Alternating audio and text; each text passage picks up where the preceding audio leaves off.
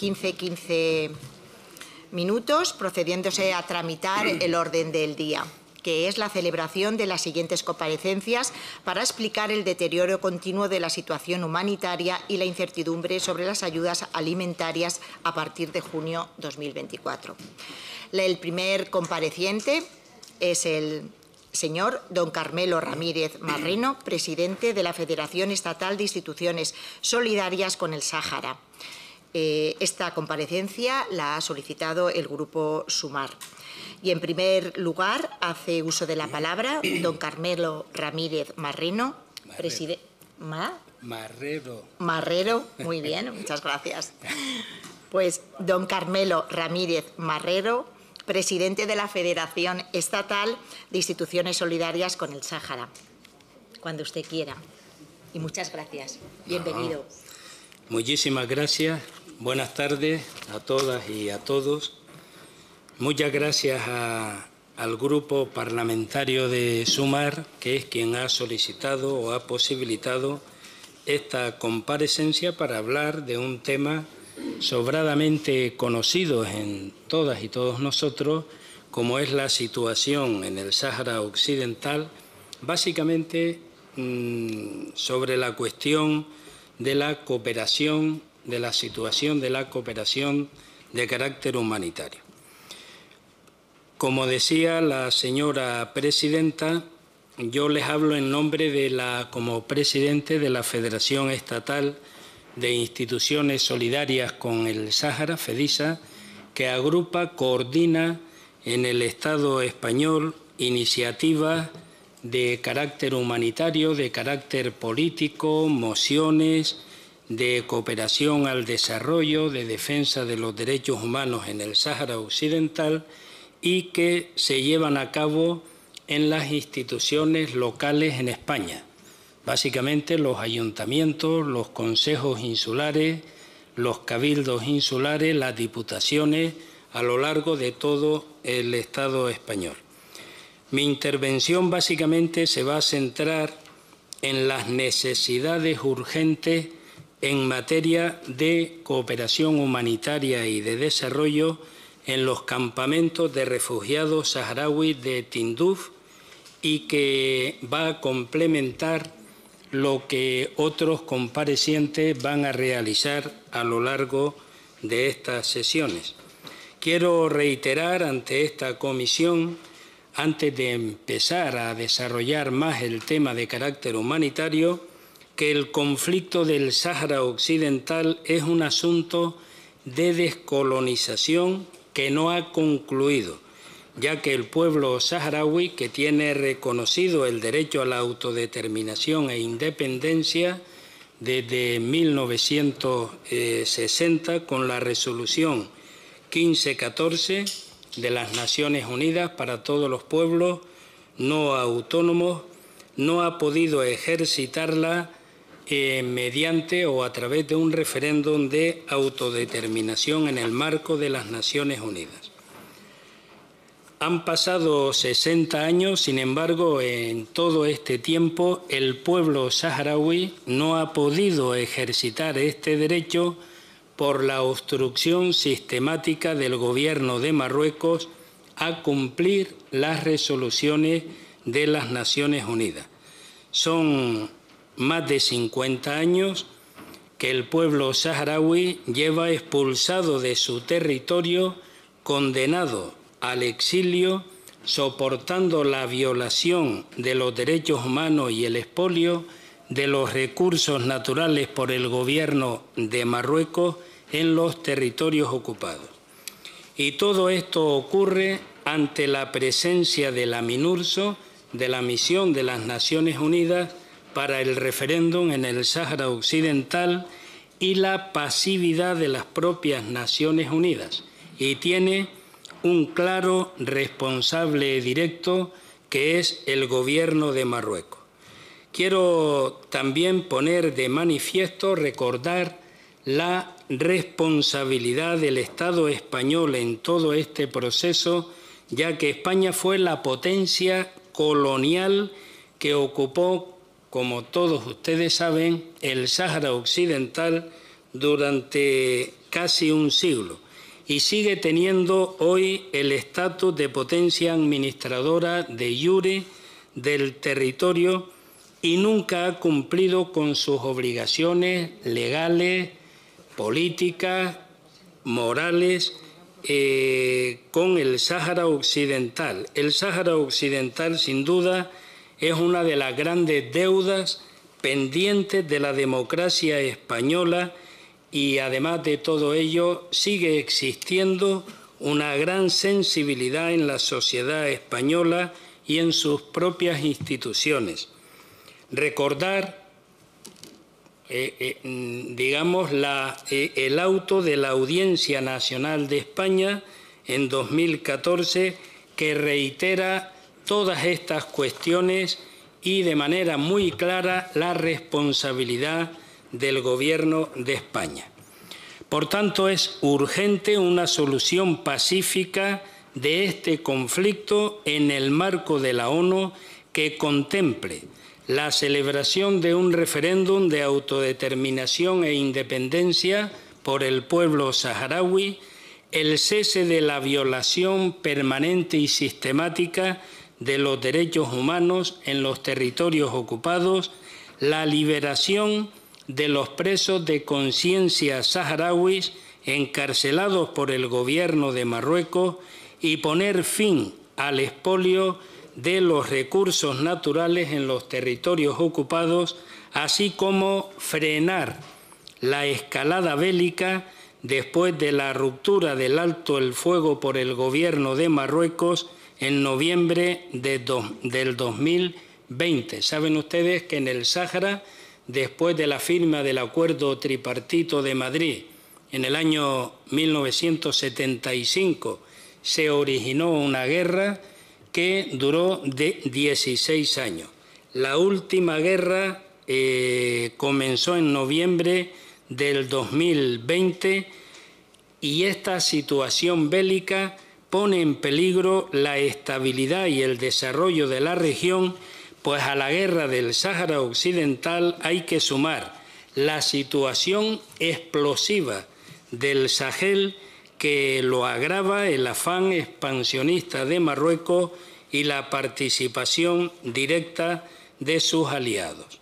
Hay que recordar también que el territorio de España, Canarias, yo soy de Canarias, igual que alguna ilustre diputada que me acompaña, que forma parte de esta comisión, estamos a una distancia de 100 kilómetros del Sáhara Occidental, muy cerca, y por tanto todo lo que ocurra ahí desde el plano político o desde el plano humanitario nos afecta muy directamente, como ya se puso de manifiesto en el año 75 con una descolonización que duró 24 horas, 48 horas. Bien, centraré mi intervención en la situación humanitaria en los campamentos de refugiados de Tinduf, donde vive una población refugiada cercana a las 200.000 personas que oscila ahora con la guerra que afecta a los territorios liberados, donde están los muros del Sáhara Occidental y los territorios liberados. Muchos saharauis que son nómadas, que viven con sus ganados en toda esa zona, miles de personas han tenido que huir de esa guerra, de esa situación, de ese territorio por el tema de la guerra y han regresado a los campamentos. Por tanto, la población siempre va oscilando y en estos momentos unas 200.000 personas que dependen absolutamente de la ayuda internacional y que malviven en un desierto muy duro, inhóspito, sin posibilidades de producir alimento y en unas condiciones intolerables desde el punto de vista de los recursos disponibles y las circunstancias ambientales. En el verano, el clima en Tinduf supera los 50 grados. Mañana la temperatura prevista son 52 grados y ya eso no va a bajar durante lo que resta de julio y se va a agravar todavía más a lo largo del mes de agosto. Y en el invierno la temperatura es muy fría, el frío es muy intenso, sobre todo por la noche. Muchos de ustedes conocen estas realidades porque han visitado los campamentos. El alojamiento es muy precario, en jaimas de tela y en pequeños habitáculos de adobe, ineficaces para combatir la dureza climática. Y si a esto añadimos el déficit alimentario, la precariedad extrema en la asistencia sanitaria, en especial para la población más vulnerable, como son los ancianos, los enfermos y los niños, el resultado es de una auténtica emergencia de carácter humanitario que se ha agravado en los últimos 2 años.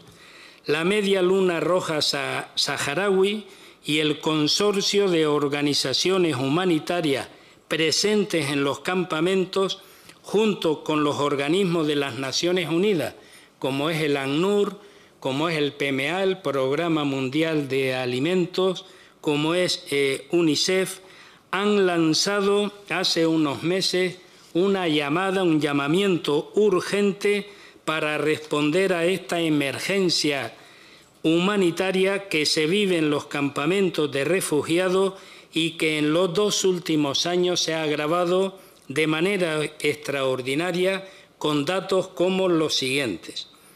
Reducción de las raciones alimentarias de subsistencia distribuidas por el PMA en cerca de un 30% desde noviembre del año 23. La pandemia del COVID-19 y la guerra en Ucrania han causado una inflación del precio de los productos alimentarios básicos, en algunos casos en más del 25%, sobre todo por la carestía del transporte. Los precios se han subido en muchos lugares del mundo y de manera considerable lo que llega a los campamentos de refugiados, porque todo hay que comprarlo fuera y llevarlo a través del transporte. Las últimas encuestas realizadas por el Programa Mundial de Alimentos y el ACNUR sobre la situación nutricional en los campamentos han mostrado un empeoramiento de los indicadores nutricionales, en particular las tasas de anemias entre las mujeres embarazadas, las lactantes y el retraso del crecimiento en la población infantil de menos de 5 años. Además, la multiplicación de conflictos bélicos en otras partes del mundo ha afectado también de una manera tremenda a la financiación de los programas de las agencias humanitarias, con una reducción de alrededor, en un promedio, de un 20% del ACNUR, el alto comisionado de las Naciones Unidas para los refugiados, que se financia con la aportación de los países donantes en todos los sectores básicos, como es la salud, la alimentación, el agua o la educación. Toda esta situación se padece desde hace casi 50 años por el pueblo saharaui, que en el año 75 fue condenado al exilio una vez que se firmó por el gobierno de España de la época los ilegales acuerdos tripartitos de Madrid, que en lugar de posibilitar un referéndum para que la población saharaui eligiera su futuro, repartió el territorio, una parte para Marruecos y otra parte para Mauritania. Las reservas de la Media Luna Roja Saharaui están agotadas y este mismo organismo denuncia el recorte desde mitad del año 23 de las canastas básicas de alimentos, que solo pueden llegar a 133.000 refugiados. La interrupción, además, de programas contra la malnutrición infantil por carencia de presupuestos. En noviembre del año 23 se alertó que se reducía la ayuda que se distribuye a través de la canasta básica de la Media Luna Roja Saharaui, la reducción en un 30% en cebada, arroz, lentejas y harina de trigo, que son los alimentos básicos que recibe la población refugiada. No hay carne, no hay pescado, sino básicamente esta es la base de la alimentación. Todos ustedes son conscientes de esta situación y han aprobado en reiteradas ocasiones y recientemente resoluciones en esta comisión pidiendo al Gobierno un aumento considerable de la cooperación humanitaria al pueblo saharaui, además de reivindicar en el marco de las Naciones Unidas una solución definitiva del conflicto al ser un asunto de descolonización situado en una zona caliente que es una amenaza para la estabilidad y el desarrollo de la región. Por tanto, lo importante es que se resuelva, que se afronte el problema de fondo que es la descolonización, pero mientras eso llega hay que mantener con la cooperación humanitaria a la gente que vive en unas condiciones intolerables. Para ir terminando, quiero plantear, no sé si me estoy alargando. Está bien usted de tiempo, ¿Sí? No se preocupe. Muchas gracias. Quiero concluir planteando 5 propuestas para responder a esta tragedia que sufre el pueblo saharaui desde hace más de 50 años. Son propuestas, son planteamientos, líneas de trabajo que lo venimos desarrollando en el amplio movimiento solidario con el Sáhara Occidental, que son multitud de asociaciones de amistad, de partidos, de sindicatos, de instituciones locales, de intergrupos parlamentarios en todos los territorios, en todas las comunidades autónomas y también aquí a nivel del Congreso y el Senado.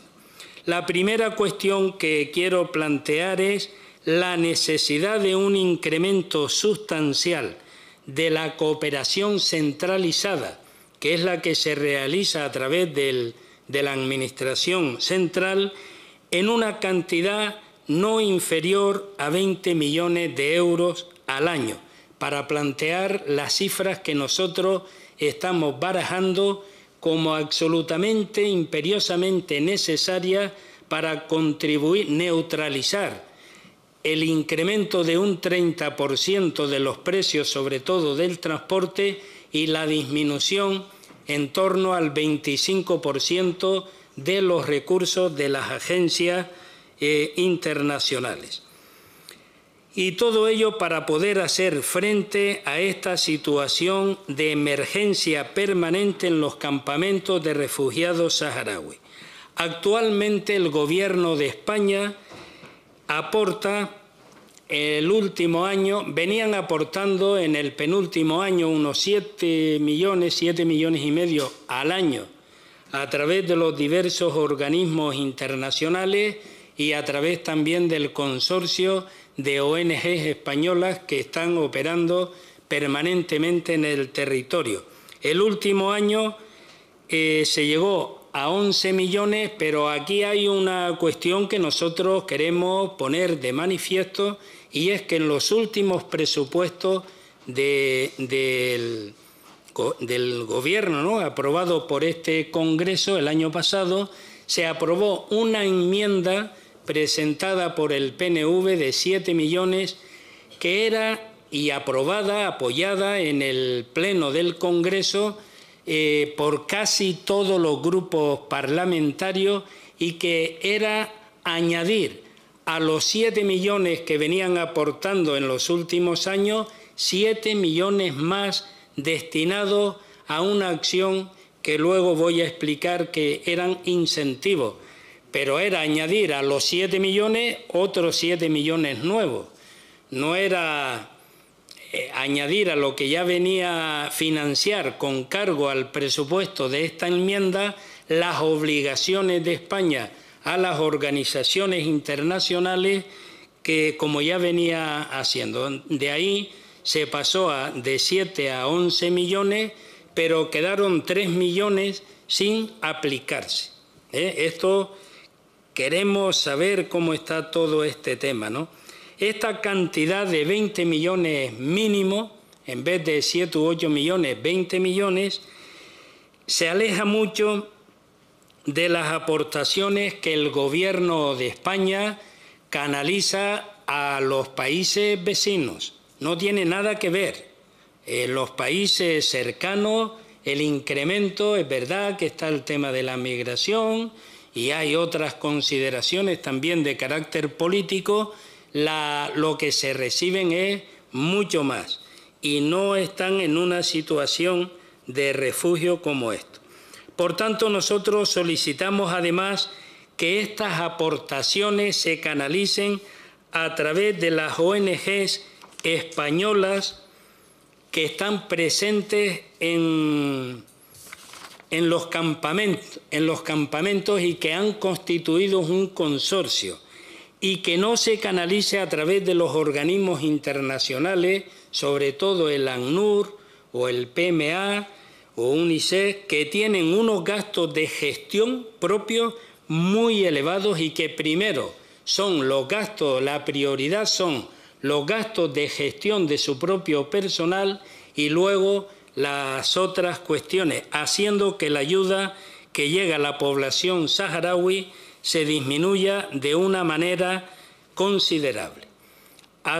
Asimismo, creemos que es fundamental recuperar esos 4 millones que quedaron pendientes del pasado ejercicio y que no fueron gastados tal como se había acordado.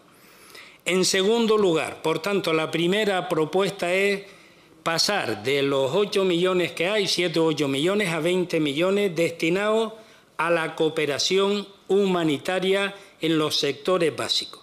La segunda cuestión que estamos impulsando y que es fundamental el apoyo del Gobierno de la cooperación centralizada es apoyar el proyecto de incentivos a los trabajadores saharauis que se ocupan de mantener los servicios esenciales, como la salud, la educación, los servicios públicos, el transporte o toda la cuestión de la administración, de la burocracia. Saben ustedes que en el Sáhara están organizados en ministerios, en wilayas, que son las provincias, en dairas, que son los propios ayuntamientos, y que hay actualmente unos 8.000, entre 8 y 10.000 trabajadores saharauis que prestan estos servicios, pero de una manera voluntaria, altruista, sin recibir nada a cambio. Nosotros lo que planteamos es poder garantizar a los médicos, a las enfermeras, a los trabajadores, a los empleados, una media en torno a 200 euros al mes para que la gente se arraigue allí y no tengan que salir de los territorios, en este caso a España. Solo un par de minutos más, por favor. Que no tengan que salir, en este caso, a otros países cercanos porque no reciben nada para poder mantener a su familia. Se da el caso siguiente, que es una perversión de lo que llamamos cooperación internacional. Hay muchos médicos saharauis que han sido formados en otros países, todos, porque allí no hay facultad de medicina. En Cuba, en Argelia, en España algunos, no muchos, pero que en estos momentos en España la mayor parte de esos médicos, entre 200 y 300 médicos saharauis, están trabajando aquí, en España. Han sido formados en otros países en virtud de la solidaridad con el Sáhara y luego el Gobierno de España, para cubrir el déficit en médicos, bueno, pues se les hace un contrato y entonces todo el mundo viene. Aguantan un tiempo porque no se puede, sin tener al menos unos 200 euros al mes, que es lo que están planteando. Esto requeriría una aportación de unos 20 millones al año, pero nosotros lo que planteamos en la propuesta es destinar a esto el 50%, unos 10 millones, para poder, hacer que la gente se arraigue ahí, crear empleo, sobre todo en las mujeres y en los jóvenes, y que la gente no tenga que emigrar. En tercer lugar, garantizar la sostenibilidad de estos recursos, dado que son gastos fijos, a través de un convenio por la fórmula que se arbitre y que tenga un carácter plurianual, porque la gente tiene que comer todos los días y todos los años y tiene que recibir educación o salud igual. El otro tema es, lo resumo, es seguir reivindicando en el marco de las Naciones Unidas la celebración de un referéndum de autodeterminación e independencia del pueblo saharaui. Se lleva 60 años esperando por este tema y es fundamental apoyar esta reivindicación. Es lo único que podrá finalizar la situación terrible que en estos momentos se plantea en los campamentos y extender en este sentido la función de la MINURSO también al respeto de los derechos humanos en los territorios. Finalmente, una iniciativa muy importante sería organizar una visita del Congreso, de esta Comisión de Cooperación, tanto a los campamentos de refugiados de Tinduf como a los territorios ocupados. Eso daría pie o acercaría el conocimiento directo que se podría tener, que no es igual que escuchar un informe, sino hacer una visita para que se vean las circunstancias. Señoras y señores diputados, les agradezco la atención prestada y les ofrezco toda nuestra colaboración desde el movimiento solidario, que yo pueda representar aquí, para posibilitar que con estas iniciativas se pueda aliviar algo la situación del pueblo saharaui, siendo conscientes que lo importante para los saharauis es que se respeten sus derechos legítimos, que se aplique el derecho internacional y que se celebre lo antes posible el referéndum de autodeterminación e independencia reconocido desde hace 60 años en las Naciones Unidas. Disculpen que quizás me he extendido más del tiempo preciso. Muchas gracias. Muchas gracias, señor Ramírez Marrero, presidente de la Federación Estatal de Instituciones Solidarias con el Sáhara, y seguidamente intervendrán los y las portavoces de los grupos parlamentarios, como saben ustedes, en turno de 3 minutos y de acuerdo con el siguiente orden del día. Primero interviene el grupo solicitante de esta comparecencia y a continuación de menor a mayor. Por lo tanto, en primer lugar, tiene la palabra el Grupo Parlamentario Plurinacional Sumar, la señora Andala Ubi. Gracias, presidenta. Buenas tardes, señorías. Muchísimas gracias, señor don Carmelo, por venir aquí, por exponer esta información que muchas y muchos conocemos de primera mano, pero que era importante e imprescindible para cerrar sobre todo este periodo de sesiones aquí en el Congreso de los Diputados. Nuestra formación, nuestro grupo parlamentario Sumar, totalmente de acuerdo con todo el planteamiento que has planteado. Estamos lejos de esa posición del presidente del Gobierno de abandonar el pueblo del Sáhara Occidental y legitimar la ocupación del territorio del Sáhara Occidental, del que depende y sigue siendo España potencia administradora. Nosotras llevamos una hoja clara durante esta legislatura. Hemos presentado ya varias iniciativas en relación no solamente a la cooperación internacional como una medida más, una medida auxiliar para apoyar al pueblo del Sáhara Occidental. También hemos presentado la Ley de Ciudadanía Saharaui para apoyar a todos y retornar como una medida de memoria restaurativa a todos los saharauis que la perdieron.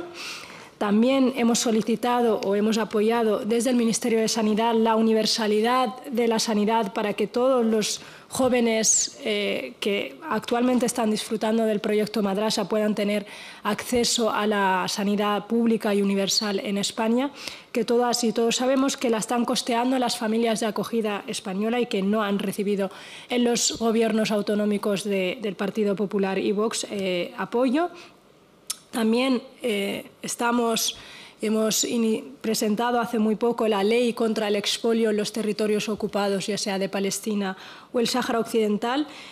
Bien has hablado de la realidad de los campos de refugiados saharauis, pero nuestro grupo parlamentario también quiere hablar de cómo se perpetúan estas ocupaciones gracias a los acuerdos comerciales facilitados por la Unión Europea y de las que son partícipes también España, como es la compraventa de productos ya sean pesqueros, los acuerdos de pesca, los acuerdos agrícolas, la exportación de arena a territorio canario, que un pueblo hermano, pero efectivamente supone también un expolio de los recursos naturales del pueblo del Sáhara Occidental sin su consentimiento. Y miren, el pueblo saharaui no necesitaría que estuviéramos hoy hablando de cooperación ni hablando de solidaridad si el pueblo saharaui estuviera en su pueblo, si estuviera en su propio territorio, porque un pueblo rico en recursos naturales que nosotros nos beneficiamos sin su consentimiento y hoy, pues obviamente, le expedimos en latas, como siempre reitero, en latas de sardina en forma de cooperación. En el siglo que estamos, en el siglo XXI, en el siglo de la transformación digital, en el siglo donde hemos ratificado como gobierno, hemos ratificado como sociedad diversas convenciones, diversas cartas de los derechos a la infancia, a los derechos humanos, efectivamente no nos podemos quedar atrás, no podemos ser el país de esa última colonia en África, el país que no ha apoyado y no ha culminado, de hecho, el proceso de descolonización. Por eso, desde Sumar, creemos que nuestra ruta no solamente es necesaria, sino que debe culminar en un proceso de descolonización, en una vuelta a la legalidad internacional del Gobierno de España, una posición insuficiente, pero una posición al menos digna y lejos del posicionamiento actual del presidente del Gobierno del Ministerio de Asuntos Exteriores. Queremos agradecer los datos, lo conocemos de primera mano, no sé si saben sus señorías cómo se distribuye la ayuda humanitaria en los campos de refugiados, pero básicamente cada familia le toca una cesta básica, pero efectivamente, con el aumento de diversos conflictos a nivel internacional, esa cesta se ha reducido debido a la inflación. Hoy en día cuesta una botella de aceite pues 5 o 10 euros para personas que no tienen ningún empleo, no tienen ningún ingreso y dependen muchas de ellas y ellos de tener un familiar que resida en territorio extranjero, en España o en otros países, como es el caso, por ejemplo, de mi familia directa, y la situación es muy grave. Es alarmante. Por eso yo también me sumo a esa invitación para que no solamente vayamos a los campos de refugiados a hacer un Erasmus, sino que volvamos con responsabilidad y volvamos hablando de que hay que hacer más inversión, que la cooperación es una herramienta auxiliar mientras podamos llegar a una solución justa para el pueblo del Sáhara Occidental. Muchísimas gracias, don Carmelo, y cualquier duda aquí estamos a su disposición. Muchas gracias, señora Andalaubi. Y ahora, a continuación, por el Grupo Parlamentario Mixto, tiene la palabra la señora Valido García. Buenas tardes a todos y a todas. Don Carmelo, bienvenido. Carmelo, hemos compartido algunos viajes a Tinduf y bueno, después de escuchar a Antes es difícil intervenir porque ¿quién mejor que ella de primera mano puede recordar a sus señorías qué es lo que se está viviendo en territorio, no solo en Tinduf, sino en el territorio ocupado? Yo voy a plantear algunas preguntas por actualizar la información, una información que llega a cuentagotas cuando llega, y parece que todo forma parte de una ideada estrategia de agotamiento, ¿no? De que no se hable demasiado del asunto, de que parezca que esto está condenado a acabar en algún momento por aburrimiento de la propia población que se siente abandonada. Y quiero, bueno, pues aprovechando sus respuestas, actualizar algunas informaciones. Hemos hablado de la MINURSO, ¿no? Y ahí me gustaría, don Carmelo, si usted tiene la información, y que me dijera si se ha visto reducida la MINURSO y si su papel y sus acciones también se han visto reducidas respecto a lo que eran hace algunas décadas. Lo digo porque, como compartimos esa pasividad de Naciones Unidas, da la sensación de que la MINURSO hace mucho tiempo que tiene allí un papel meramente testimonial porque no se atreven a retirarla, pero que no está siendo útil ni está actuando como se planteaba en un principio. Por otro lado, parece que en los territorios ocupados de repente hubiera una cierta estabilidad, un silencio, que no estuviera ocurriendo nada, ¿no? Ese apagón del que hablamos, que tiene más que ver con la ocultación de las reclamaciones de la población saharaui y también de la represión y el encarcelamiento de población saharaui que reclama en territorios ocupados lo que las resoluciones internacionales le otorgaron, los derechos que se les otorgaron y que se han venido conculcando de manera sistemática. Por eso me gustaría también saber cuál es la situación exactamente de la población que está en los territorios ocupados. Últimamente hemos hablado mucho y yo he sido también bastante persistente en el tema porque nos afecta mucho y porque estamos muy cerca.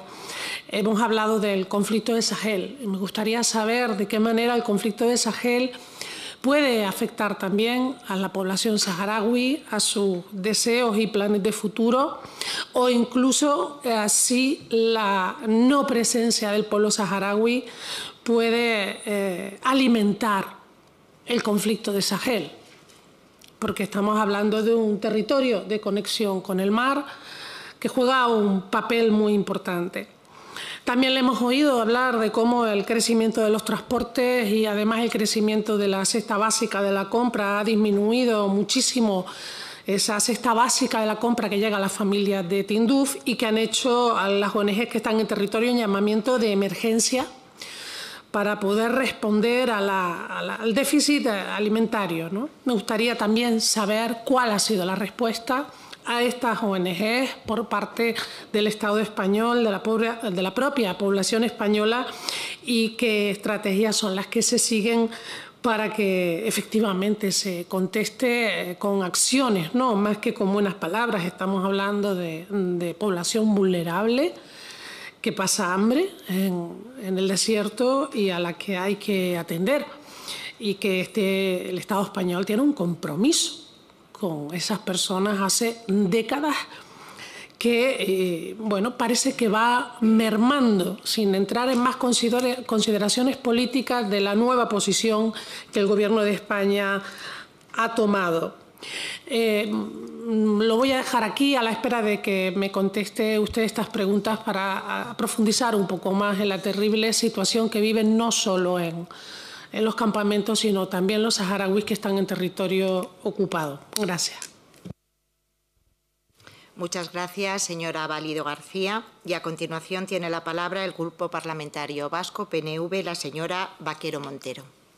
Bai, mila esker, presidenta Andrea. Bueno, muchas gracias y buenas tardes. Bienvenido al señor Ramírez por estar aquí con nosotros y habernos aclarado igual algo más de algunas dudas que incluso teníamos desde nuestro grupo, porque yo voy a ser muy breve. Estoy casi completamente de acuerdo con la exposición que ha hecho aquí, del diagnóstico que nos ha traído la situación que vive tanto el Sáhara ocupado como los campamentos.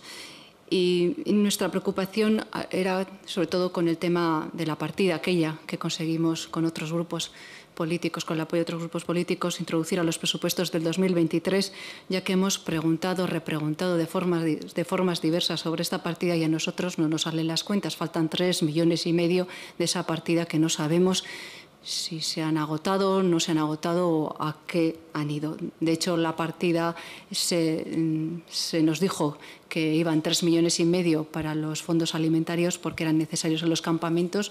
Nosotros no tenemos duda que el dinero tiene que ir allí donde haya más necesidad o al objeto que tenga más necesidad, pero lo que no sabemos es dónde está el resto de los 3,5 millones de euros. Aún y todo estamos hablando en total, si se hubieran cumplido todos los gastos, de 15 millones de euros y usted nos está diciendo ya que ese dinero es insuficiente y que vamos a necesitar partidas de alrededor de 20 millones de euros para cubrir las necesidades básicas en los campamentos.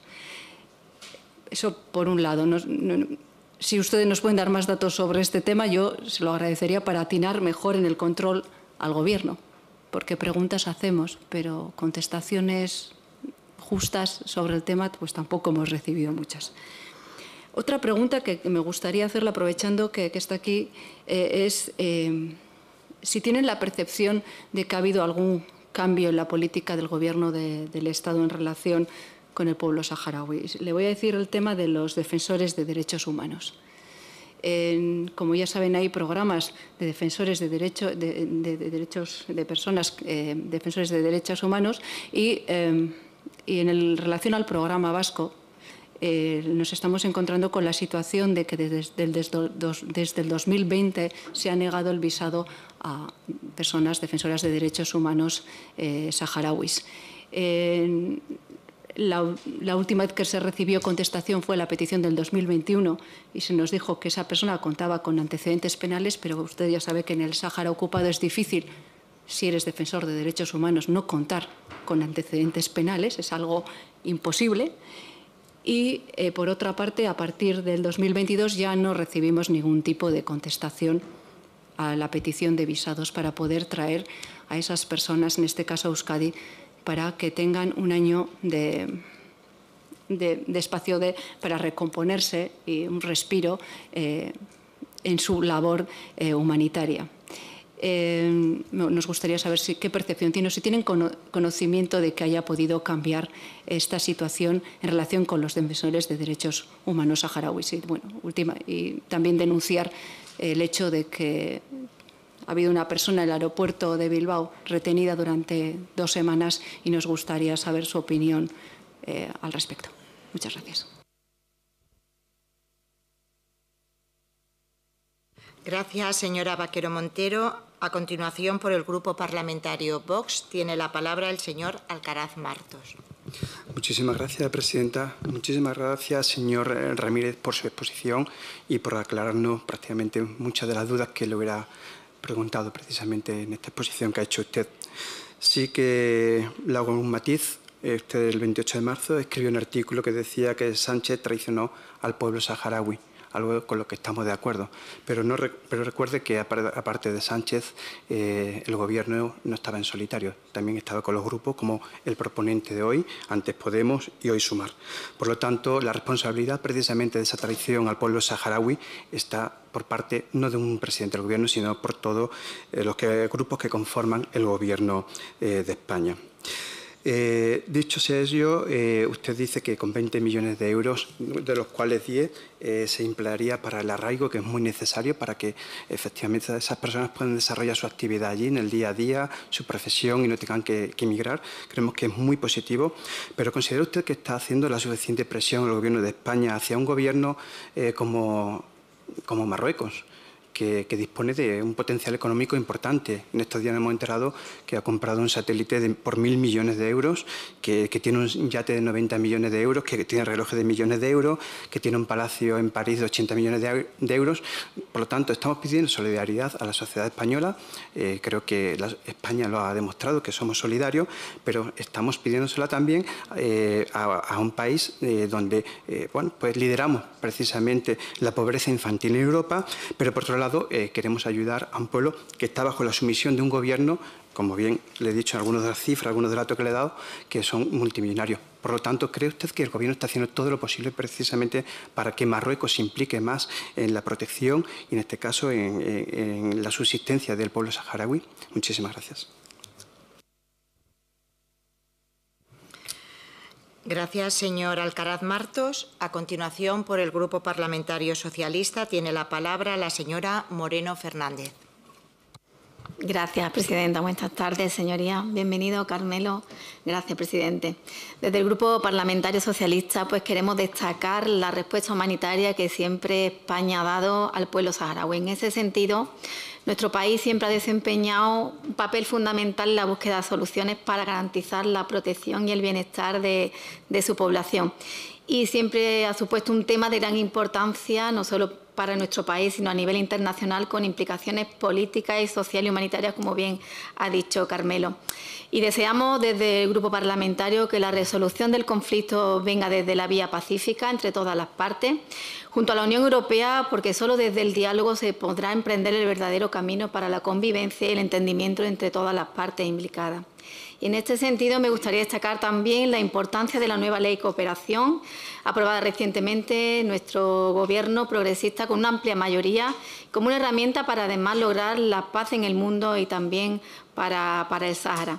Y agradecemos el trabajo del Gobierno y el Ministerio que ha sacado hacia adelante el sexto plan director, los nuevos decretos, todas estas grandes herramientas que hacen de la cooperación española una cooperación moderna adaptada a los nuevos retos de futuro.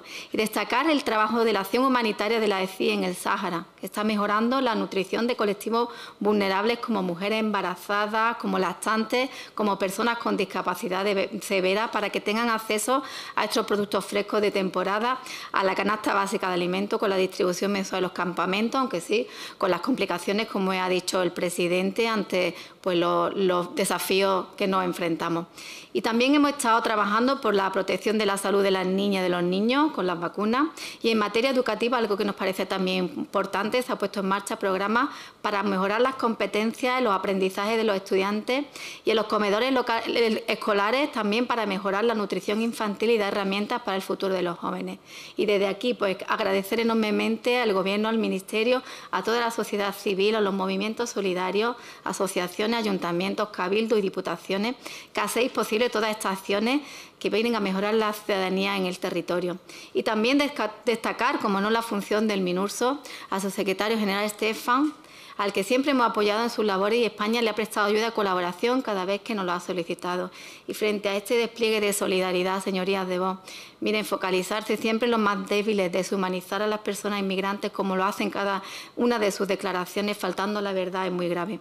Porque también, señorías del PP, ¿cuál es la solución que proponen para las personas inmigrantes? Porque también afecta al Sáhara.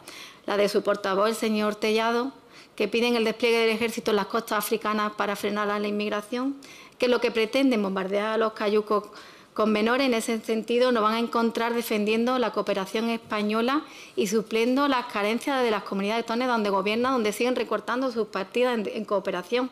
Y le voy a dar los datos de la ayuda invertida para mejorar la vida de las personas en el Sáhara. En 2022 fueron 8,3 millones de euros y en 2023 y 2024, y teniendo en cuenta que tenemos presupuestos prorrogados y que todavía estamos ejecutando proyectos que aún quedan meses por ejecutar, tengo que decir que la ejecución en cooperación, los presupuestos son ahora mismo altísimos. Esperamos poder aprobar a la vuelta del verano el presupuesto y, como siempre que gobierna el Partido Socialista, haremos nuestro esfuerzo y tomamos nota de todas las propuestas que traslada usted, señor Carmelo, al Gobierno para que sea evaluado. Por tanto, desde aquí solo me queda agradecer su presencia, transmitirle que desde mi grupo, de estos más de 50 años de conflicto, transmitirle el deseo de que no se alargue más allá de este medio siglo y que poner en valor en España, que siempre ha estado, que seguirá estando y acompañando y apoyando a todas las partes para construir un futuro de paz entre todos y todas. Y España apoyará siempre la decisión que adopten las partes. Muchas gracias. Gracias, señora Moreno Fernández. A continuación, por el Grupo Parlamentario Popular, tiene la palabra el señor Barrio Baroja. Sí, muchas gracias. Buenos días. Gracias, presidenta. Y, bueno, en primer lugar, pues agradecer al señor Ramírez, a mi amigo Carmelo y mi tocayo, desde luego su presencia, su comparecencia en esta comisión, y saludar también de paso a Abdullah Arabi, al delegado del Frente Polisario en España, también viejo conocido, porque también fue en el País Vasco delegado en su tiempo y nos conocemos muy bien. Bueno, hoy hemos asistido a un baño de realismo, a un certero, como siempre. Los análisis del señor Ramírez siempre son certeros y en ese sentido sobre la situación que vive y padece el pueblo saharaui, ese pueblo hermano con el que este país tiene tantas asignaturas pendientes y tantas deudas históricas. Eso lo tenemos que seguir diciendo siempre, ¿no? Y eso tenemos que reconocerlo, ¿no? Cosa que no hace el presidente del Gobierno. Por eso anotamos, desde luego, asumimos lo que ustedes nos trasladan hoy como guía de trabajo. Yo creo que puede ser una buena guía de trabajo el hecho de buscar esos compromisos económicos y esos compromisos políticos también.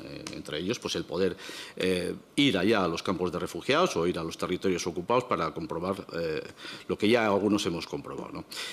Nos ha dejado muy preocupados, o sea que yo creo que a nosotros como Comisión de Cooperación pues tenemos que reaccionar y también tenemos que decir que desde mi grupo parlamentario 3 han sido las iniciativas promovidas recientemente por este grupo en relación con lo político, ¿no? Se ha pronunciado la Cámara, se ha pronunciado la Comisión de Derechos de Acción Exterior, se ha pronunciado también 2 veces a través de una PNL y una moción en el Pleno en relación con la situación del pueblo saharaui, en relación con profundizar también en ámbitos como la ayuda humanitaria. Eso forma parte y seguirá formando parte de nuestras iniciativas parlamentarias en relación con el Sáhara Occidental y anunciamos, desde luego, nuevas iniciativas. Tenemos que decir una cosa. Desde los estertores del franquismo no ha existido una traición tan grave a los saharauis como con la deriva del presidente Pedro Sánchez, agravada además con no satisfacer la necesidad económica pactada en presupuestos. Es decir, a la traición de Pedro Sánchez al pueblo saharaui se une la restricción económica cuando tenía plena libertad y obligación parlamentaria a través de los presupuestos y de las enmiendas que se aprobaron y que se han recordado aquí en relación con esa cuestión. Así que eso sí que tiene que quedar bien claro. Y eso sí que tiene que quedar bien claro, porque nadie nos va a dar, señora portavoz del Partido Socialista, lecciones de cooperación en esta materia, ni mucho menos nosotros, y el Gobierno Aznar fue el primero que aprobó una ley de cooperación hace 24 años y ahora hemos vuelto a aprobar en consenso otra ley de cooperación. Así que eso quede bien claro. Y además, yo creo que esto va directamente dirigido al Partido Socialista. Situación humanitaria, sí, por supuesto, tomamos nota. Ustedes tomen nota especialmente porque tienen mucho trabajo que hacer, pero sobre todo situación del conflicto político y de incumplimiento de las resoluciones de Naciones Unidas. Parece mentira que un presidente del Gobierno, que ayer estaba en la OTAN, que luego va a las reuniones de la Unión Europea, de los consejos europeos, sea incapaz de cumplir las resoluciones de Naciones Unidas. Sea, además, protagonista de ponerse en contra del derecho internacional de una manera política y de una manera institucional. Y además inexplicada.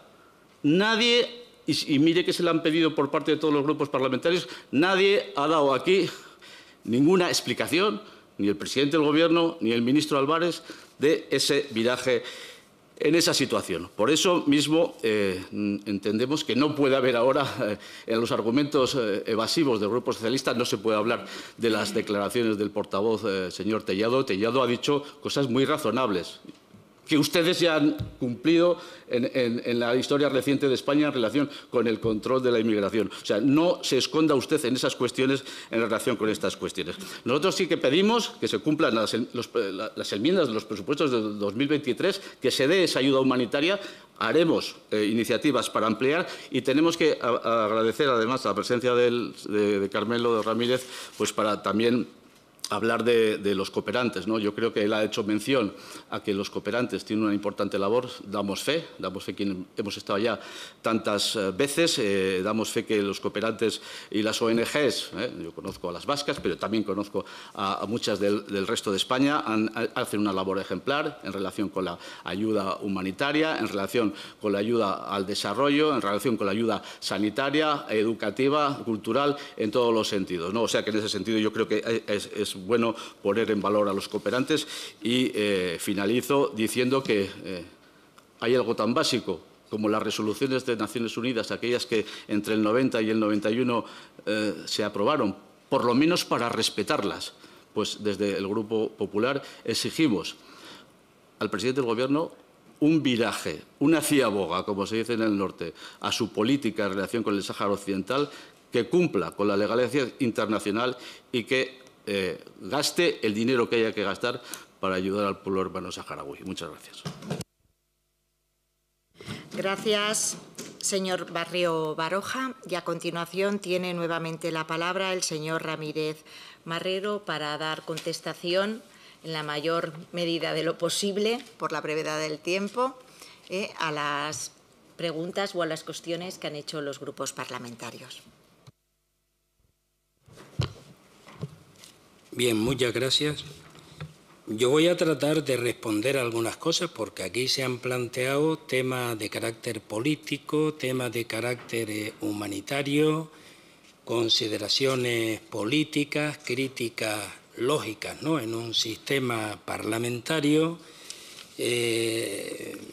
cuestiones relativas a los derechos humanos, y la verdad que, primero, yo no soy tampoco tengo alguna experiencia en esto, algún recorrido, pero hay muchas cuestiones de estas que requieren mucha profundización. De todas maneras, en estos 10 minutos sí tendría interés en manifestar algunas cuestiones o hacer algún comentario, con todos los respetos a lo que a las cuestiones que se han planteado por todos los grupos. La primera consideración es agradecer las resoluciones, los acuerdos que se han aprobado en esta comisión, que demuestra una sensibilidad especial con la situación, con la tragedia del pueblo saharaui. Muchas veces las circunstancias políticas pues obligan a lo mejor a algún grupo a hacer cambios, algunos lo han tachado de viraje, pero bueno, lo importante es que un tema que ha suscitado tanta unanimidad, tanto consenso, tanta sensibilidad, no solo en las instituciones públicas, a nivel también de la sociedad española, como es el Sáhara Occidental, requiere un esfuerzo para atacar los problemas de fondo. Y yo creo que en este sentido, pues, por ahí nos tenemos que encontrar. Es verdad que los acuerdos comerciales entre la Unión Europea, como ha señalado la portavoz de Sumar, de la Comisión Europea con el Gobierno de Marruecos, que afectan al Sáhara Occidental, son ilegales. Ha habido últimamente sentencias de la Corte Internacional de Justicia de la Unión Europea, con algunas sentencias han sido recurridas y próximamente ya se va a producir la respuesta, digamos, a esos recursos, pero seguramente irán en la línea, porque ya el fiscal general, el abogado general de la propia Unión Europea, de la Corte de Justicia, ha planteado en sus informes que el Sáhara Occidental, al igual que lo reconocía alguna de las sentencias anteriores, es un territorio distinto al territorio de Marruecos y, por tanto, se tiene que aplicar la legalidad internacional en el sentido de que, al ser un territorio no autónomo, por tanto sujeto a un proceso de descolonización, se tiene que aplicar la Carta de Naciones Unidas, las resoluciones, en el sentido de posibilitar un referéndum de autodeterminación y de independencia. Por tanto, cualquier pronunciamiento de un gobierno, de un presidente de gobierno, en el sentido de favorecer o de reconocer, de hecho, la ocupación marroquí del Sáhara Occidental, desde el punto de vista jurídico, no tiene valor ninguno. Lo haga el anterior presidente de Estados Unidos, que reconoció que el Sáhara Occidental estaba bajo la soberanía de Marruecos, u otro gobierno, o el pronunciamiento del señor presidente del Gobierno de España reconociendo que la propuesta marroquí de autonomía es la propuesta más creíble y demás. El marco para resolver este asunto sigue siendo el marco de Naciones Unidas y es la aplicación de la legalidad internacional para que el pueblo saharaui emita su parecer y se respete. ¿La MINURSO qué papel hace? La MINURSO hasta ahora no ha hecho nada. Saben ustedes que la MINURSO es un acuerdo entre las partes, las dos partes, el Frente Polisario y el Gobierno de Marruecos en el año 90-91, para la celebración ya del referéndum. Hay un alto el fuego, la guerra hay un alto el fuego en la guerra existente y entonces se despliega la MINURSO, que la R de la MINURSO es para la celebración del referéndum. ¿Qué ha hecho la MINURSO? Nada, no ha hecho nada. Los saharauis que están padeciendo tanto en los territorios ocupados, donde hay una permanente represión de los derechos de la población saharaui por la administración marroquí, y también el propio Frente Polisario, que es el representante reconocido internacionalmente del pueblo saharaui, pues repiten que la MINURSO está allí de vacaciones, no tiene competencias ninguna, ni para celebrar el referéndum, porque Marruecos se opone, ni tampoco entra en sus competencias algo inaudito que no es el seguimiento del respeto de los derechos humanos. Miran para otro lado. Por tanto, el papel, la verdad es que es lamentable. ¿Qué ocurre en los territorios ocupados? Hay una permanente violación de los derechos humanos. Marruecos tiene secuestrado este territorio y no permite y expulsa a delegaciones de observadores internacionales. Una de las últimas fue europarlamentarios que intentaron acceder al territorio y bajo el control de Marruecos, bajo la ocupación marroquí, y no se les dejó, se les expulsa. Hay centenares, en los últimos años, centenares de delegaciones, algunos de los que están aquí han asistido a alguna de estas comisiones y han sido expulsados. Otras veces han podido entrar y han comprobado la represión tan dura que sufre la población saharaui.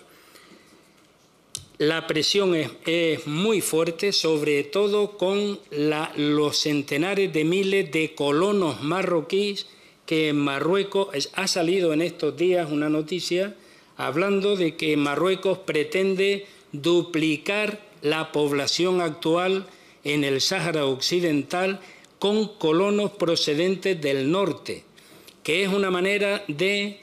En otros lugares del mundo ha sido la misma estrategia, ocupan de hecho el territorio, con lo cual imposibilitan luego una solución pacífica.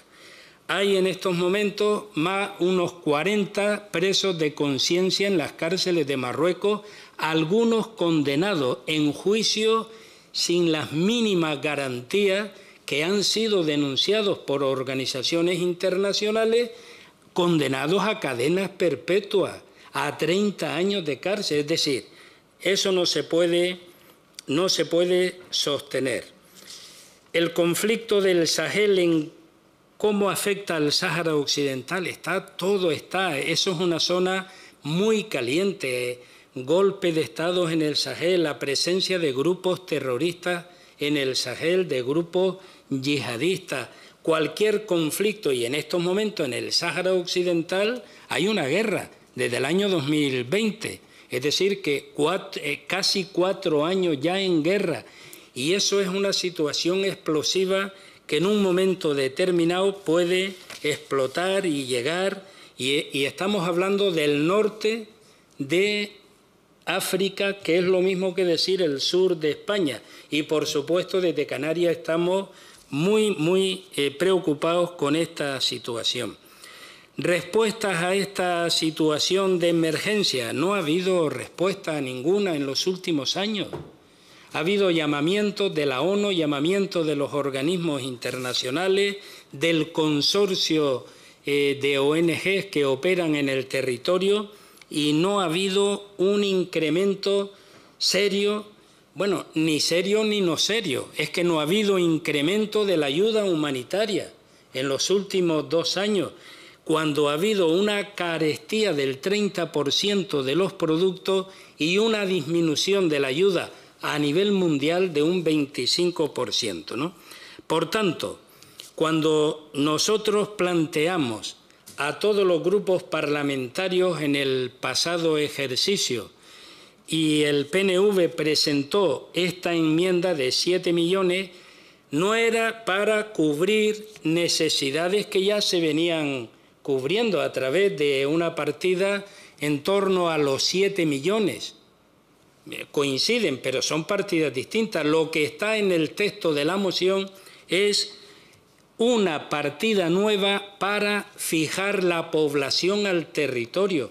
Si nosotros no queremos que vengan migrantes pobres, porque si es rico se le ponen todas las alfombras y si encima juegan bien al fútbol, pues se le hacen todos los loas que sean necesarios. Pero si son pobres, no. Nosotros cuando se planteó este tema, y así se planteó en esa enmienda del PNV, era para a los 7 millones existentes incrementarlo con otros 7 para los incentivos. Porque si no, los médicos, después de estar, un médico joven está 2 o 3 años allí, gratis, trabajando por la canasta básica, cuando pasa ese tiempo que forma una familia, se tiene que ir. Y claro, ¿a dónde viene? A España, con el deterioro de la asistencia sanitaria o educativa. Termino. El cambio de posición del gobierno, no del gobierno, del presidente del gobierno del Estado, porque ha sido el presidente, el Congreso de los Diputados se ha pronunciado en varias ocasiones en un sentido distinto, pero ese cambio de posición que desde el punto de vista jurídico no repercute en nada, sin embargo, desde el punto de vista político le ha servido al gobierno de Marruecos para hacer campaña política a nivel internacional diciendo que España reconoce la soberanía, la ocupación marroquí. Por tanto, yo creo que desgraciadamente esto ha ocurrido. Termino planteando que efectivamente hay un incumplimiento de las resoluciones de las Naciones Unidas, que aunque venga el enviado personal, el señor de Mistura, y haga una gira por todos los países, pero después el señor de Mistura es un enviado del secretario general de Naciones Unidas que luego tiene que elevar sus propuestas. Y claro, el Consejo de Seguridad de Naciones Unidas emite, y ahí España, el gobierno de España, sí que debe tener una posición como antigua potencia colonial mucho más decidida exigiendo el referendo. Termino diciendo que siempre el tema del Sáhara Occidental ha tenido un amplio consenso, una amplia sensibilidad en la sociedad española. Ahora hay varios miles de niños saharauis, niños y niñas, visitando todos los territorios y eso nos tiene que servir también a nosotros. Aquí parece que han tenido al Congreso una visita hace unos días, nos tiene que servir que allí hay un pueblo que está pendiente de que se respeten los derechos humanos, la legalidad internacional y sobre todo sus legítimos derechos. Y en este sentido el Estado español, empezando por la monarquía, tiene una enorme responsabilidad en esta cuestión. Como no hay más tiempo y yo tampoco soy ninguna, les agradezco muchísimo el respeto, la atención, los temas planteados y corresponde a esta comisión pues seguir avanzando en la línea política, que es el tema de fondo, pero en la cooperación humanitaria, para ver si el año próximo podemos disponer de 20 millones para la cooperación humanitaria y de 10 millones para el tema de los incentivos y arraigar a la población al territorio. Muchísimas gracias a todas y a todos. Pues muchas gracias, don Carmelo Ramírez Marrero. Y, señorías, acabamos la primera comparecencia y a continuación tendremos la segunda, como marca el orden del día. Muy bien. Nada, muchísimas gracias. Gracias.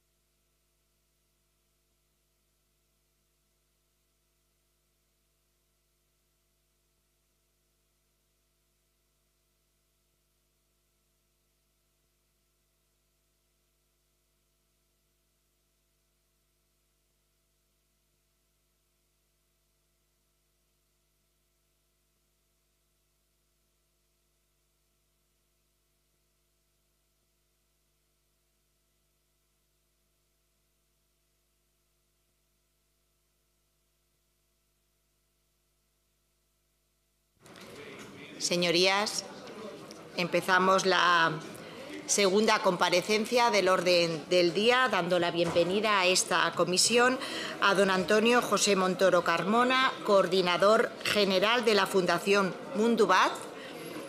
Y esta comparecencia ha sido solicitada por el Grupo Parlamentario de Sumar. Y, en primer lugar, hará uso de la palabra don Antonio José Montoro Carmona, coordinador general de la Fundación Mundubat. Tiene usted la palabra. Bueno, muchas gracias. Arratsaldeon guztioi eta eskerrik asko hemen egoteagatik.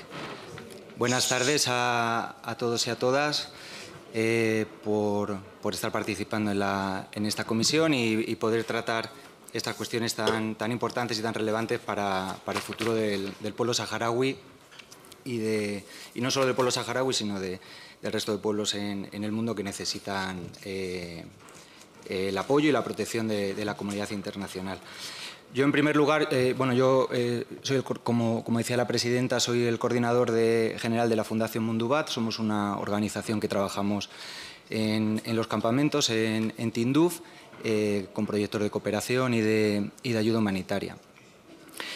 Sin embargo, y pese a que mi intervención se va a centrar en la situación humanitaria en terreno en este momento, sí que quiero plantear el marco general, que el compañero Carmelo lo planteaba antes, y es que la situación que vive el pueblo saharaui no es fruto de una casualidad, ni es fruto de una coincidencia o de un evento climatológico, es fruto de un problema político que no está resuelto. Más allá del pim pam pum, yo creo que es importante centrarnos en esa justificación. En ese sentido, quiero leer el párrafo un punto del último informe del Secretario General de Naciones Unidas en la cuarta comisión, que es la comisión de la Asamblea General de Naciones Unidas que aborda la cuestión de la descolonización. Y dice así: el Consejo de Seguridad considera que la cuestión del Sáhara Occidental es un asunto que concierne a la paz y la seguridad, y ha exhortado en sucesivas resoluciones a que se alcance una solución política justa, duradera y aceptable para todas las partes que prevea la libre determinación del pueblo del Sáhara Occidental. La Comisión Política Especial y de Descolonización, cuarta comisión, de la Asamblea General y el Comité Especial encargado de examinar la situación con respecto a la aplicación de la Declaración sobre la concesión de la independencia a los países y pueblos coloniales consideran el Sáhara Occidental como un territorio no autónomo y examina la cuestión entre las relativas a la descolonización. ¿Qué podemos concluir de este párrafo? Bueno, pues que la invasión de Marruecos del territorio del Sáhara Occidental fue ilegal en noviembre de 1975 y que fruto de esa invasión el pueblo saharaui, buena parte de él, tuvo que huir y refugiarse en Argelia, en la zona de Tinduf, en condición de población refugiada. Por tanto, la comunidad internacional tiene una responsabilidad y España, el Estado español, es responsable de dar protección al pueblo saharaui que está refugiado en Argelia. ¿Por qué? Porque, como he mencionado, el territorio del Sáhara Occidental es un territorio no autónomo, pendiente de descolonización. Era una colonia de España y, por tanto, los acuerdos de Madrid, que comentaba antes el señor Ramírez, que se firmaron el 14 de noviembre de 1975, no son acuerdos nulos, sin eficacia jurídica y que no pudieron traspasar ningún tipo de soberanía ni la condición de potencia administradora ni a Marruecos ni a Mauritania, que eran los firmantes de ese acuerdo. Por tanto, no es una cuestión de convivencia, no es una cuestión de diálogo, es una cuestión de cumplimiento de la legalidad internacional y de las resoluciones de Naciones Unidas, que, por supuesto, contemplan la celebración de un referéndum de autodeterminación a través del cual el pueblo saharaui pueda expresar su libre determinación. Yo en mi intervención sí quiero centrarme en cuáles son esas repercusiones en la población, en los hombres, en las mujeres, en los niños, en las niñas saharauis que están en los campamentos de Tinduf. Y también una consideración previa: no se trata de solidaridad, que también. Se trata de que todos los pueblos del mundo, todas las personas del mundo tienen derechos fundamentales recogidos en la Carta de Naciones Unidas, pero tienen uno que se llama derecho a la alimentación, que está recogido en el artículo 11 del Pacto Internacional de Derechos Económicos, Sociales y Culturales, que está en vigor desde el año 76, en el que se manifiesta que todos los pueblos tienen derecho a una alimentación sana, adecuada, correcta, apropiada a sus modos culturales. Es decir, no estamos hablando de caridad, estamos hablando de justicia. Y yo me voy a centrar en dos dimensiones fundamentales para reflejar esta situación. Una es la seguridad alimentaria, en este caso inseguridad alimentaria del pueblo saharaui en Tinduf, y sobre la situación nutricional, es decir, qué impacto está teniendo esto en la situación nutricional del pueblo saharaui.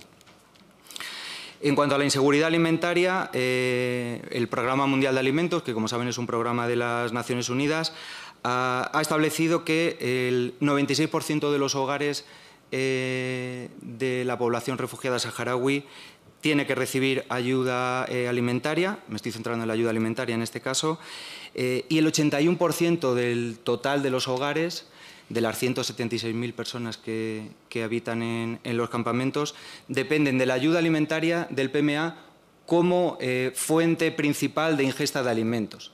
Es decir, si el 81% de los hogares saharauis, si no tuviesen la ayuda alimentaria, o de la ayuda alimentaria depende esa ingesta principal. Es decir, una reducción, un corte en la ayuda tiene un impacto decisivo en su estado de salud.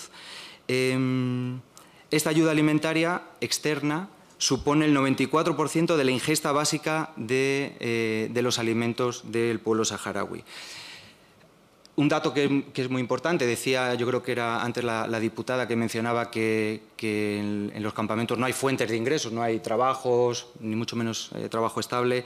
El 20% de la alimentación de los hogares proviene de la compra en los mercados, fruto, víctima además de la gran inflación que está habiendo, fruto de la situación internacional. Bueno, pues para adquirir este 20%, el 88% de los hogares saharauis dedican la mayor parte de su ingreso. Es decir, solamente para adquirir el 20% de la alimentación tienen que destinar los pocos recursos de que disponen a través de fuentes de trabajo de algún tipo o ayudas externas. ¿Cómo se refleja esto en la situación de la seguridad alimentaria? Pues hay un nivel de inseguridad alimentaria severa del 6,5%, la moderada es del 57% y apenas el 1% de la población saharaui disfruta de lo que podríamos denominar una condición de seguridad alimentaria. Hay dos grupos vulnerables, especialmente vulnerables ante esta situación, que son las mujeres en edad de gestación y los niños y las niñas. Las mujeres entre 15 y 49 años, en este momento, en la última encuesta del Programa Mundial de Alimentos, el 76% de ellas no habían podido tener una dieta mínima aceptable en las 24 horas anteriores, y los niños y niñas entre 6 y 23 meses, es decir, de 6 meses hasta 2 años, el 80% no cumplían los criterios de una dieta mínima aceptable que están marcados, como saben, por la Organización Mundial de la Salud. Esto obviamente tiene unas causas, que es la inflación, que es el aumento del precio de los alimentos, que es la ausencia de actividad generadora de ingresos en los campamentos. Por tanto, se depende de la ayuda externa, y la falta de voluntad política para desde la ayuda externa cumplir con estos o dar respuesta a esos problemas, pues los agrava. Y esto obviamente es un análisis un poco más marco de la situación de inseguridad alimentaria, pero eso tiene un reflejo directo en la situación nutricional de las personas que viven en los campamentos de refugiados saharauis. Según datos del Programa Mundial de Alimentos y del Alto Comisionado de las Naciones Unidas para los Refugiados, en 6 estudios que se han hecho desde 2008 hasta el presente, la desnutrición aguda en los niños y niñas, que como saben afecta al desarrollo físico e intelectual, no solamente al actual sino a futuro, ha tenido un crecimiento en los últimos 6 años del 100%. Esto, según la Organización Mundial de la Salud, es un problema que tiene una prevalencia de carácter serio, de acuerdo a sus parámetros. Esta desnutrición aguda, esta desnutrición que tiene un impacto claro en la vida de los niños y niñas, está afectando alrededor del 12% de los niños y el 10% de las niñas. La desnutrición crónica en los últimos 6 años ha aumentado en más del 50%. El 30% de los niños y niñas saharauis se encuentran en esta condición de desnutrición crónica, el 30%. Es decir, su ingesta alimentaria es insuficiente de manera continuada. Es una situación que ha venido empeorando y que es comparable a la de 2010, es decir, la situación actual en 2024 es equiparable a la de 2010, es decir, no está mejorando la situación, sigue empeorando. Según la Organización Mundial de la Salud, esta prevalencia indica que tiene una relevancia alta este problema. Es decir, la desnutrición de los niños y niñas saharauis en los campamentos tiene un impacto directo en sus condiciones de vida, sus condiciones de salud y en la posibilidad de desarrollarse en el futuro, física e intelectualmente. En la última década, y esto es una visión global que recogen todos los informes del Sistema de Naciones Unidas y de la Unión Europea en los campamentos, la situación nutricional de la población saharaui ha empeorado significativamente. ¿Por qué ha aumentado? Mencionaba la situación de la inseguridad alimentaria. Concretamente, la canasta básica, mencionaba antes el señor Ramírez la importancia de la canasta básica, que son los alimentos básicos que consiguen mantener unas condiciones de vida relativamente dignas en los campamentos y en la población saharaui, se ha limitado considerablemente y a día de hoy está limitada casi exclusivamente a carbohidratos, es decir, todo lo que tiene que ver con proteína, todo lo que tiene que ver con vitaminas, carne, huevos, ahora veremos un poco las reducciones que está habiendo, verduras, frutas, pues es una ingesta del todo insuficiente. El suministro de agua es deficiente en cantidad y calidad, no alcanza los parámetros mínimos que marca el proyecto Esfera. Y se da una situación que la gente que conoce bien los campamentos lo sabe, en el que se dan lo que Naciones Unidas y la Organización Mundial de la Salud llama estrategias de afrontamiento. Bueno, ¿qué son estas estrategias de afrontamiento de los hogares saharauis? Bueno, pues que como no están llegando pues todo el arroz que tenía que llegar, pues nos saltamos una comida. O los padres y las madres comen menos cantidad. O se engorda la sopa con agua. Es decir, son estrategias que lo que hacen es redundar y afectar y perjudicar la situación de salud del pueblo saharaui. ¿Por qué se da esta situación? Bueno, hay un problema de financiación de la ayuda humanitaria. Alimentos hay en el mundo para cubrir y para dar respuesta a estos problemas. Desgraciadamente no es solo un problema que sufre el pueblo saharaui.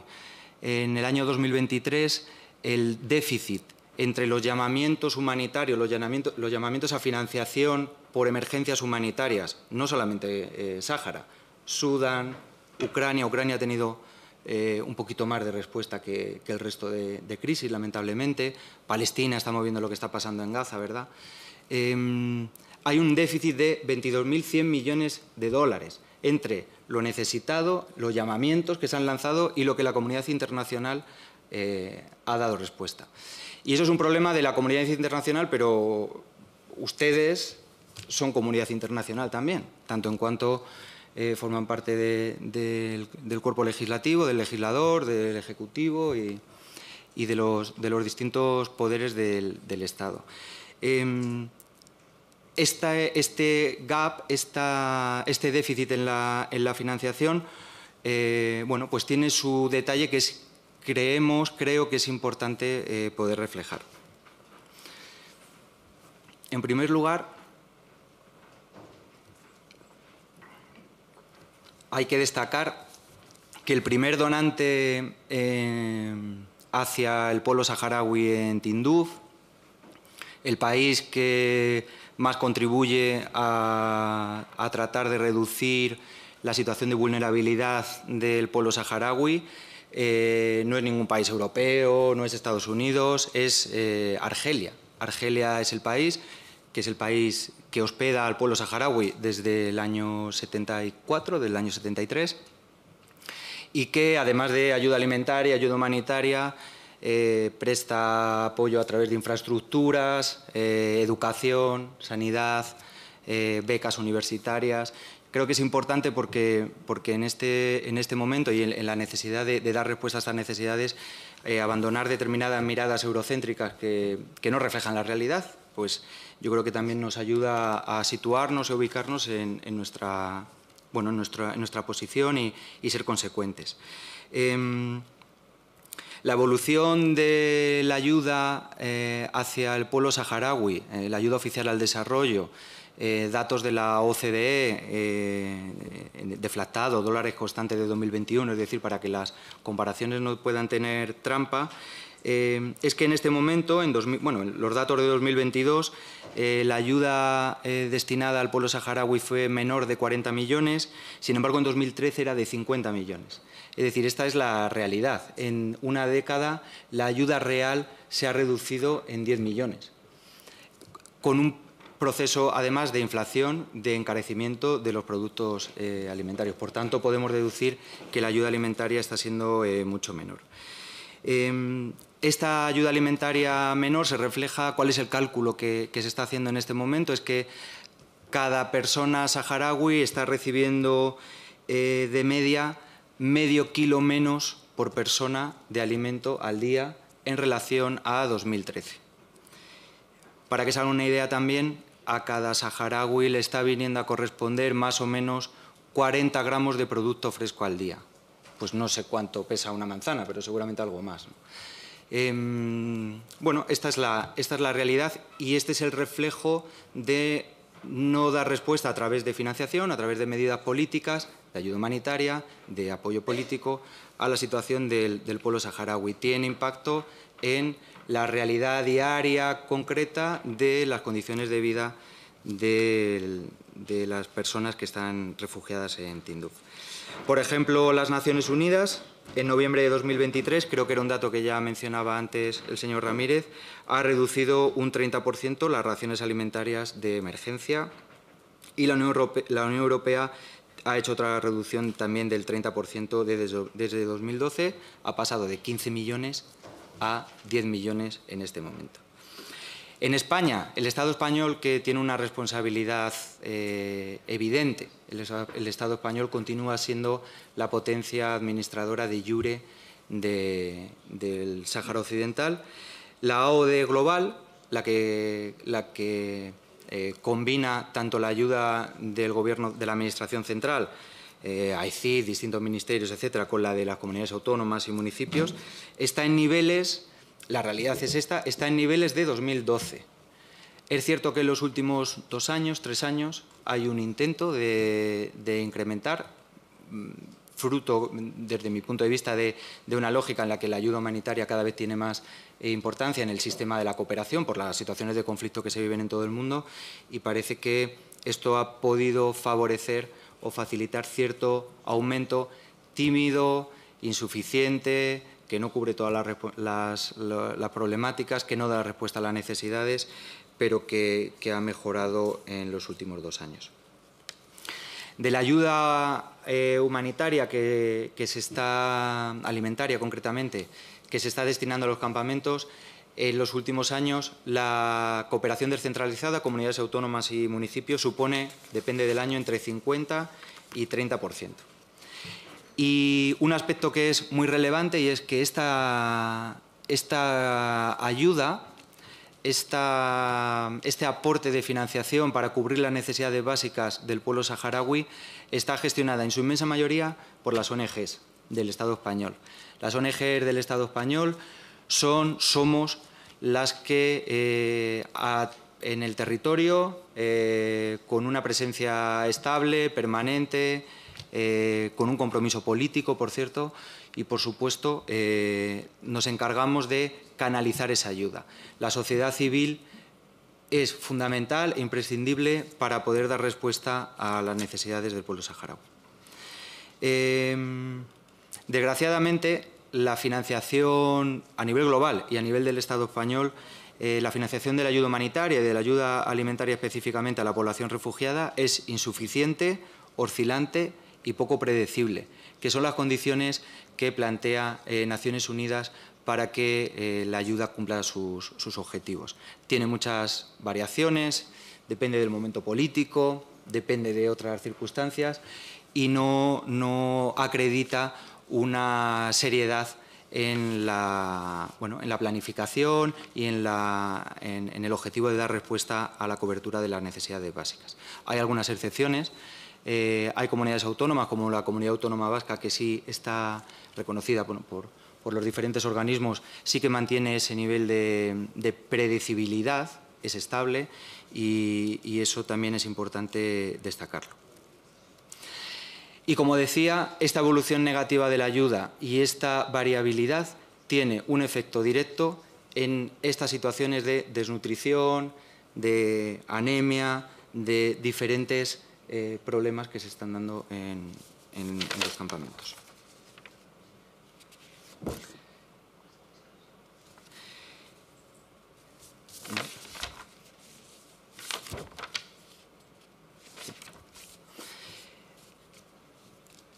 ¿De quién es la responsabilidad? Bueno, planteaba antes la importancia de la responsabilidad del Estado español, de la comunidad internacional, pero es importante también hacer un apunte un poco más específico, más detallado. El pueblo saharaui, como saben, se constituyó en su representante único y legítimo, que es el Frente Polisario, y organizó el gobierno de la RAS, el Estado de la República Árabe Saharaui Democrática. Un Estado con reconocimiento limitado en la comunidad internacional, pero que es miembro de pleno derecho de la Unión Africana y que actúa como tal en los órganos correspondientes a nivel internacional y multilateral. El gobierno de la RAS, por supuesto, tiene responsabilidad sobre la provisión y cobertura de necesidades básicas de su población, pero es un Estado que no puede ejercer soberanía sobre todo su territorio porque está ocupado ilegalmente por Marruecos, no puede explotar los recursos naturales que corresponden al pueblo saharaui y que están en los territorios ocupados por Marruecos, y no puede desplegar un sistema fiscal propiamente dicho. Naciones Unidas, por supuesto, tiene una obligación como organismo internacional, y España, en cuanto potencia administradora de iure del territorio, tiene esa obligación. Y ya para acabar, ¿cuáles son las perspectivas? Que era una de las cuestiones que se planteaban en la pregunta de la comparecencia. Las perspectivas a partir de junio, ya estamos en ese a partir de junio, ya estamos en julio. Entonces, de acuerdo al plan de respuesta para el año 2024-2025, un plan de respuesta que ha sido elaborado por el ACNUR y por las organizaciones que formamos parte del consorcio de ONGs en los campamentos y también de otras organizaciones, se han identificado unas necesidades de financiación para los próximos 2 años de 214 millones de dólares. 69 millones de ellos son para seguridad alimentaria. De los 92 millones de euros aproximados que se requieren para 2024, solo están garantizados en este momento el 31%. En relación a la ayuda alimentaria, no se espera ninguna donación significativa de aquí a 2024. Es decir, lo que hay es con lo que el pueblo saharaui, si no hay ninguna decisión política mediante que lo resuelva, va a tener que tirar con esta ayuda insuficiente. El Programa Mundial de Alimentos dispone en estos momentos de 19 millones de euros para 2024, pero se necesitan 27 millones para ayuda alimentaria solamente, para el programa de canasta básica del Programa Mundial de Alimentos. Bueno, hay alguna serie de aportaciones comprometidas. La ECID ha comprometido 4,5 millones de euros, que significan 1,5 millones de euros más respecto a los 3 millones de la dotación habitual, pero a día de hoy todavía no se ha hecho efectivo, hay otras previstas. Y ya simplemente para acabar, sí que esa traducción en el terreno que venimos hablando, ¿qué implica en este momento? Es decir, tenemos que tener claro que los hogares saharauis, que el pueblo saharaui necesita de la ayuda alimentaria para garantizar una alimentación básica. Bueno, pues esa alimentación en este momento, hoy en los campamentos, como no sé quién decía antes, las temperaturas están superando ya los 50 grados y es una realidad. La distribución de huevos se ha reducido en un 78%, la de leche en un 28%, el gofio, que es un alimento fundamental en los campamentos por su aporte energético, la reducción es del 100%, no se está distribuyendo gofio en este momento, de azúcar es del 64%, de verduras es del 91% y, bueno, como colofón, el Programa Mundial de Alimentos tenía un programa una iniciativa de alimentación en las en los centros de educación secundaria, galletas fortificadas y gofio, y ha tenido que eliminarlo por falta de financiación. Por tanto, ya con esto termino y luego pues encantado de poder responder a las preguntas que puedan surgir. Es una obligación del Estado español, del Gobierno español, del Poder Ejecutivo, de implementar medidas y de tomar decisiones que contribuyan a satisfacer las necesidades de financiación para cubrir las necesidades básicas del pueblo saharaui. Hay una proposición no de ley aprobada en esta comisión que así lo mandata. Es fundamental que el legislador legisle en favor de o dirigido al cumplimiento de las obligaciones internacionales y del respeto al derecho internacional por parte del Estado español. No es una cuestión de diálogo, no es una cuestión de buena voluntad, es la obligación del Estado español de dar cumplimiento a sus obligaciones internacionales. Muchas gracias. Qué ricasco. Gracias, señor Montoro Carmona, coordinador general de la Fundación Mundabat, y a continuación, seguidamente, intervendrán las portavoces de los grupos parlamentarios, en turno, como saben sus señorías, de 3 minutos. En primer lugar, lo hará el grupo solicitante de esta comparecencia, que es el Grupo Parlamentario Plurinacional Sumar, y tiene la palabra la señora Andalaubi. Gracias, presidenta. Gracias, Antonio, por estar hoy aquí con nosotras. Yo, mientras intervenías, intentaba innovar mi segunda intervención hoy sobre el mismo tema. Y efectivamente tú eres un hombre de datos, te gusta la comparación y a mí también. Y me acordaba de una anécdota. La primera vez que vine en vacaciones en paz, el perro de la casa de acogida pesaba más que yo. Entonces, o el perro estaba gordo o yo estaba desnutrida. Y yo creo que es una metáfora bastante buena para reflejar la cantidad de niños de acogida de este verano que han sufrido las consecuencias de esta desnutrición, la falta de una dieta proteica y el exceso, efectivamente, de hidratos. Entonces, creo que invito a las compañeras que hablen con las familias de acogida y verán las consecuencias de la desnutrición en todos estos niños de acogida que han llegado a nuestro país y que, efectivamente, hace unos días han estado en esta Cámara. Muchas gracias también por resaltar que el país que más ayuda al pueblo saharaui es Argelia, porque es mi disputa continua con el Partido Socialista. España no es el mayor donante ni el país que más apoya al pueblo saharaui. Entonces, la cooperación no puede ser una excusa, sino debe ser una herramienta auxiliar y debe ser un pilar prioritario en las negociaciones de los próximos presupuestos generales del Estado de cara al 2025. Nosotras, como bien sabes, hemos presentado esa proposición no de ley. Aquí el objetivo no es el rifirrafe entre partidos, porque si hay algo y hay un consenso en esta Cámara es lo relativo al Sáhara Occidental, en unas posiciones u otras, pero es una lucha que aúna el consenso total en la Cámara. Por eso invito a que todos los grupos sigamos esa proposición no de ley como hoja básica, como hoja para los siguientes presupuestos y como una postura que, como has comentado, necesaria para que podamos invertir más.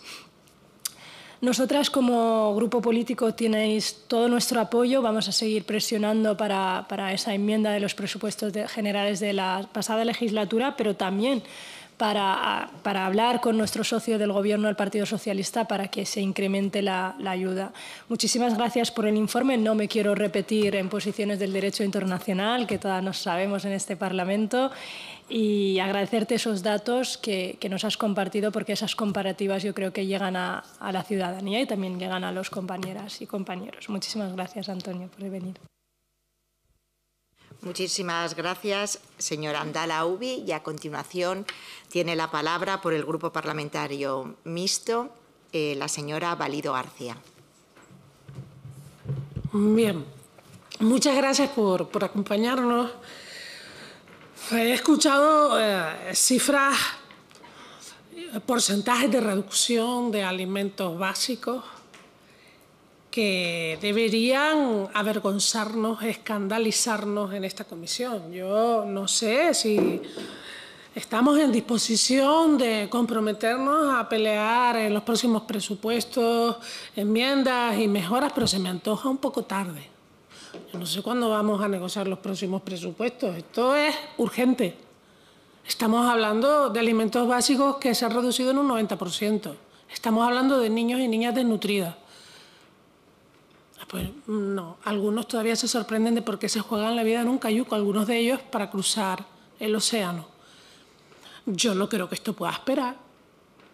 Yo no sé qué piensan el resto de señorías, pero creo que es lo que estamos escuchando aquí hoy respecto de una población con la que este país tiene una responsabilidad tan alta, exige de un movimiento de emergencia.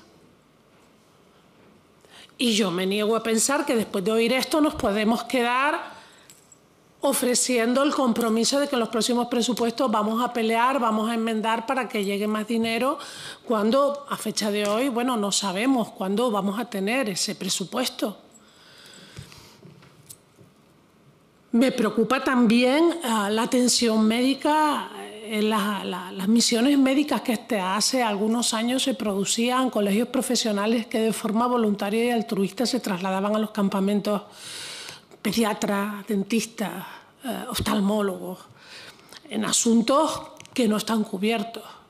Problemas muy serios de salud bucodental, problemas muy serios de oftalmológicos, problemas muy serios de pediatría, que no sé cómo se están resolviendo porque me consta que esas misiones médicas se han visto también reducidas. No sé si me puedes dar el dato, o aunque sea aproximado, tampoco quiero un dato exacto de cómo se ha reducido todo esto, porque es que no solo ha dejado de llegar alimento, es que han dejado de llegar servicios básicos, cuidados médicos, y tenemos a una población en medio del desierto que sobrevive porque Argelia le echa un cabo, así de claro, pero el resto de los países están mirando a otro lado y no están cumpliendo con su responsabilidad. Y yo creo que yo soy una de 350, pero me presto a que el primer partido que quiera movilizarse desde ya para solicitar una acción de emergencia, desde luego va a contar con todo mi apoyo, porque yo no creo que podamos esperar a los presupuestos de 2025. Después de lo que nos están diciendo, antes el señor Carmelo Ramírez, ahora usted. La Fundación, no sé si lo dijo porque tuve que ausentarme un segundo, ¿qué personal tiene desplegado en Tinduf? Porque no sé si ustedes también están en zonas ocupadas o solo en Tinduf. ¿Y qué perfiles profesionales y qué perfiles necesitarían para reforzar el trabajo que ustedes están desarrollando? ¿Y desde cuándo están ahí y cómo han visto evolucionar la situación y la respuesta del Estado español a la población saharaui? Gracias. Muchas gracias, señora Valido García. A continuación tiene la palabra por el Grupo Parlamentario Vasco PNV la señora Vaquero Montero. Bai, mila esker, arratsaldeon Montoro jauna, eta eskerrik asko gurekin izateagatik. Bueno, yo creo que con los datos que ha dado hoy, bueno, nos ha quedado mucho más completa la exposición la primera persona que nos ha acompañado. Yo creo que usted ha dado muchos datos de las necesidades que tienen los campamentos, sobre todo necesidades básicas de alimentación, y lo que está suponiendo el no poder acceder a una alimentación digna y necesaria en el desarrollo de las personas, sobre todo de los niños y niñas, nos ha hablado, y las mujeres embarazadas. Nosotros insistiremos y seguiremos insistiendo en que por lo menos se vayan cumpliendo los acuerdos que ya tenemos y que esos dineros que todavía no se han gastado se gasten en aquellas necesidades básicas que tienen los campamentos, y seguiremos siendo como grupo político, como Partido Nacionalista Vasco, un apoyo en que se atiendan las necesidades del pueblo saharaui, a las que estamos obligados a dar una solución digna. Como ustedes desde Mundu Bat, y si no es así me corrige, son parte de de las ONGs e instituciones que apoyan a los programas de defensores de derechos humanos en el Programa Vasco de Defensores de Derechos Humanos, me gustaría saber su opinión sobre la negación de que los defensores de derechos humanos saharauis puedan acceder a un visado para acceder al programa de defensores de derechos humanos en Euskadi. Muchas gracias. Muchas gracias, señora Vaquero Montero. Por el Grupo Parlamentario Socialista tiene la palabra la señora Soldevila Novials. Gracias, presidenta. Buenas tardes. En primer lugar, quisiera agradecer a Mundubat por su comparecencia y por el trabajo diario que realizan. Si algo estoy viendo en los meses que llevo en esta comisión es que en Euskadi hay mucha cooperación internacional y muy buena, así que es un lujo siempre recibirlos y escucharlos. Las contribuciones en el Sáhara han aumentado en los últimos años. En 2022 la contribución fue de 8,3 millones y en 2023 y 2024, con los presupuestos prorrogados, la aportación está siendo de 12 millones. 12 millones, de los cuales 3,5 están destinados al Plan Mundial de Alimentos, cerca de 2 millones a ACNUR y UNICEF como organizaciones que trabajan en la zona. La tendencia, por lo tanto, es de incremento gradual desde que el Gobierno progresista está en el Gobierno. Y además, unos datos que han ido aumentando recuperando las cifras que dejó el Gobierno del Partido Popular, que, además de lo que ha dicho en su intervención anterior su portavoz, no es ni lo que vota ni lo que ejecuta su partido allá donde gobierna, porque siguen, además, recortando presupuesto de cooperación en las comunidades autónomas. Sobre lo que decía de la predictibilidad, la nueva ley de cooperación garantiza un 10% del presupuesto de ayuda oficial al desarrollo a la ayuda humanitaria, un presupuesto, el de ayuda humanitaria, que se ha triplicado, además, desde que este Gobierno llegó a la presidencia. Así que, bueno, lo de la predictibilidad es una cosa que se intenta trabajar también en las leyes que se aprueban. Las contribuciones en el Sáhara, como nos explicaba ahora el coordinador general de Mundubat, se han focalizado en sectores claves como la seguridad alimentaria y el acceso a productos frescos y una canasta básica de alimentos. Es cierto que con la inflación y con la subida de precio de los productos alimentarios esta inversión no es suficiente, pero en los últimos años, como he comentado, se ha intentado compensar con estas subidas con mayor aportación por parte del Estado español. También estas ayudas se focalizan en salud, por ejemplo, con la inmunización de la población infantil o la educación a través del suministro de material pedagógico o el refuerzo de los comedores escolares, o a través del programa para mejorar las oportunidades laborales y el desarrollo profesional de los y las jóvenes saharauis que se lleva a cabo a través de su organización. El Sáhara es una de las 7 regiones prioritarias para la cooperación internacional española y, como dijo el ministro Álvarez en su comparecencia en esta comisión hace unos meses, el compromiso de este Gobierno es seguir siendo uno de los principales donantes a los campos de población refugiada saharaui. Reitero nuestro agradecimiento por la presencia de Mundubat hoy y por vuestra continua dedicación. Sé que además de Sáhara trabajáis en otras regiones del mundo y esperamos que en otro momento podáis explicarnos qué proyectos tenéis actualmente, aunque no estén relacionados con el tema principal de hoy. Muchas gracias. Gracias, señora Soldevila Novials. Y a continuación, por el Grupo Parlamentario Popular, tiene la palabra la señora Reinal Reillo. Hola, buenas tardes. La verdad es que no pretendo hacer un discurso largo, pero me han impactado los datos que ha aportado en su conferencia.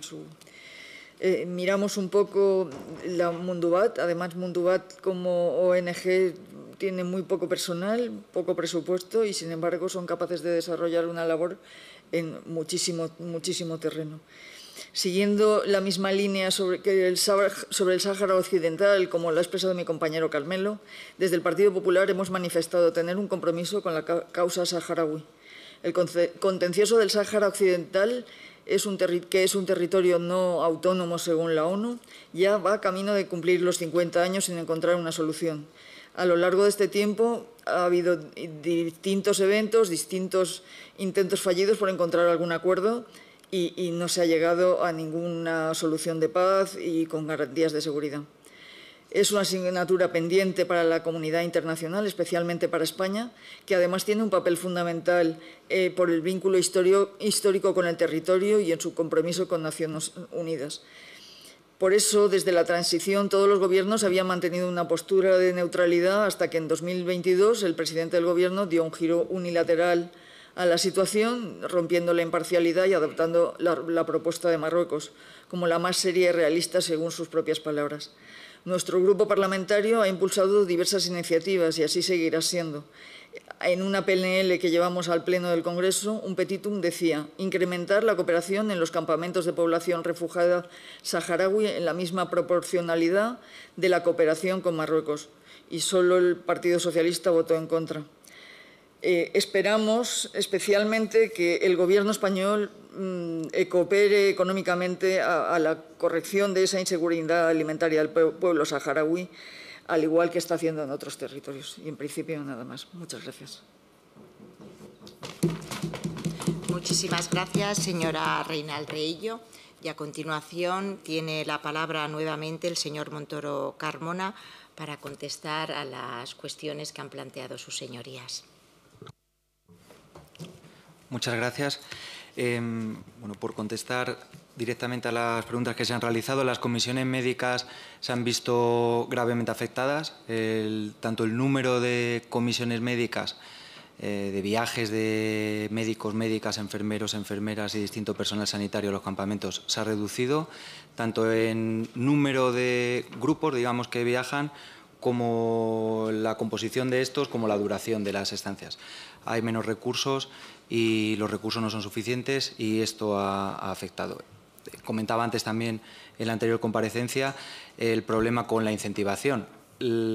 Este problema con las comisiones médicas agrava el problema sanitario, es decir, el personal sanitario saharaui que no tiene un incentivo mínimo, un ingreso mínimo para fijar, para quedarse, para permanecer en los campamentos, pues está saliendo también y, por tanto, esto está afectando a la situación de salud. Hay una reducción, le puedo pasar los datos más concretos, seguramente el Ministerio de Salud Pública saharaui los tiene y se puede pasar, pero obviamente se han visto significativamente reducidas. En cuanto a Mundubat, bueno, llevamos en los campamentos apoyando al pueblo saharaui desde el año 94, no solamente con acciones de ámbito humanitario, sino de desarrollo y de apoyo político. En territorios ocupados no trabajamos porque hay un problema legal, es decir, la cooperación internacional no puede trabajar en territorios ocupados porque está ocupado ilegalmente. No hay la potencia que administra de facto el territorio, es la potencia ocupante y es ilegal. Es que es importante que tomemos conciencia de eso. Es que, aunque en algún mapa por ahí alguna vez aparezca, el Sáhara Occidental es un territorio diferente del de Marruecos y la administración marroquí es una administración del todo ilegal en los territorios ocupados. Aún así, por supuesto, no solamente Mundubat, todo el movimiento solidario apoya a las organizaciones saharauis que están luchando en territorios ocupados contra la ocupación y en favor de los derechos del pueblo saharaui. Más allá de nosotros, obviamente, en los campamentos tenemos una delegación muy grande, pero lo importante no es eso, lo importante es que las estructuras del gobierno de la RAS, que las estructuras de la Media Luna Roja saharaui, que el Frente Polisario como el único representante legítimo del pueblo saharaui esté fortalecido, tenga las capacidades para contribuir a dar esa respuesta y que la financiación de la ayuda humanitaria, sea un complemento y sea un apoyo para que las necesidades puedan ser cubiertas. En cuanto al programa de defensores de derechos humanos y los visados para los defensores y defensoras de derechos humanos saharauis, es un problema que se ha dado no solamente en el programa vasco, existen diferentes programas en Aragón, el Ayuntamiento de Madrid hace tiempo, ahora no. En otras administraciones hay programas de defensores y defensoras que se les acoge durante un tiempo para que descansen, para que hagan red, para que hagan incidencia.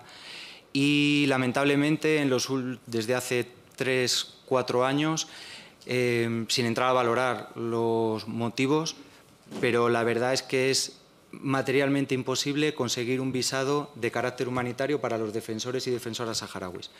Esto es una realidad objetiva, más allá de cualquier valoración política o de cualquier otro tipo. Ningún programa de protección de defensores y defensoras de derechos humanos en el territorio del Estado español, desde los últimos 3, 4, 5 años, puede conseguir un visado de carácter humanitario para los defensores y defensoras saharauis que están postulando a estos programas o que son seleccionados en estos programas. Nosotros, como Mundubat, participamos en diferentes programas. Uno de ellos es el programa vasco y hay una activista saharaui en este momento que se encuentra en esa situación.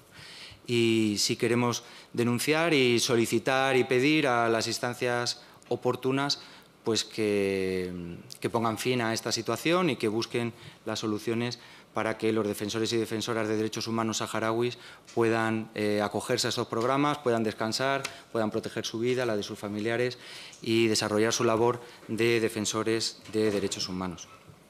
Y en cuanto por último, al incremento gradual, y es cierto, lo mencionaba yo en mi intervención, la financiación de la Administración Central de ayuda al pueblo saharaui refugiado en los campamentos de Tinduf ha aumentado en los últimos años y eso es importante y es insuficiente. Las dos cosas son ciertas.